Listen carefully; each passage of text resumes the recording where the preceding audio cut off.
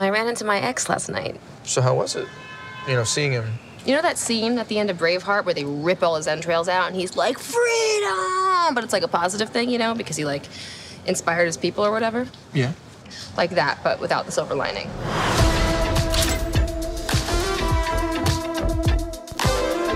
We got a little bit of everything. Punk, electronic, hip-hop, rock. To quote our lone Yelp review,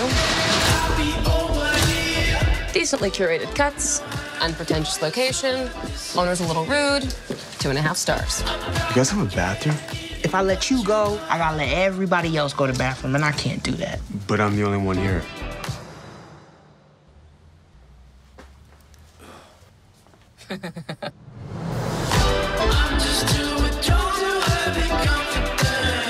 You know that you do this after every relationship? Do what? No offense, but you tend to overthink things a little. Your ex moved back to New York. It's cool he's back in town. We were both so whatever about that Lily girl. What?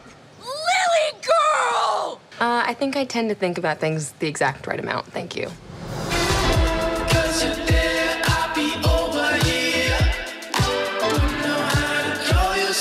My desert island, all-time, top 5 most memorable heartbreaks are as follows.